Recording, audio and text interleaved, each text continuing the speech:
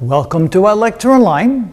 Again, to get a better understanding of what the reduced mass is, let's compare it to an example at the quantum mechanics level. Let's go all the way back down to the hydrogen atom, where we have a single proton at the center and an electron zipping around the proton. So again, it's a binary system, but at a very miniature level.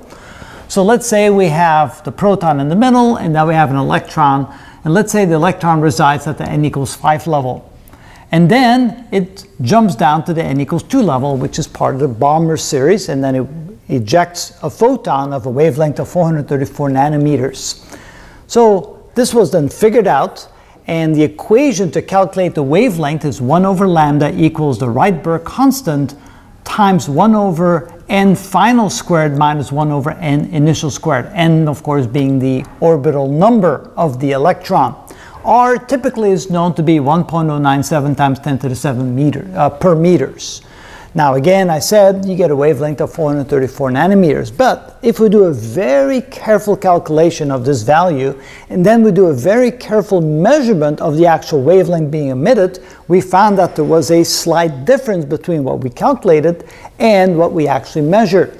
Now, the Rydberg constant can be calculated like this. This is the equation of the Rydberg constant. Note that it includes the mass of the electron.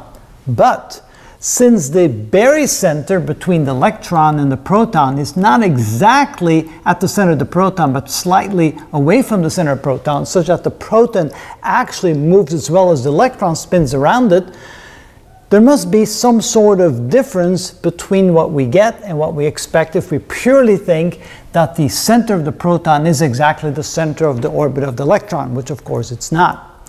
And because of that, we then need to recalculate the Rydberg constant by using the reduced mass of the electron rather than the mass of the electron. Now, how much of a difference does it make? Well, it turns out that the mass of a proton is approximately 1,835 times the mass of an electron. So if we put that into the equation, notice we can then replace the mass of the proton by 1,835 times the mass of the electron, and essentially the reduced mass then becomes 1835 divided by 1836, because here we're adding the two together, times m. And so that's about 0.9995 times the mass of the electron, which means the difference is approximately equal to 0.05%. Now, that's not a lot, but it is 0.05%, but it's enough for us to be able to measure the slight difference between the wavelength measured versus the wavelength calculated when we don't use the reduced mass. And when we do use the reduced mass, we get the exact wavelength of the emitted photon.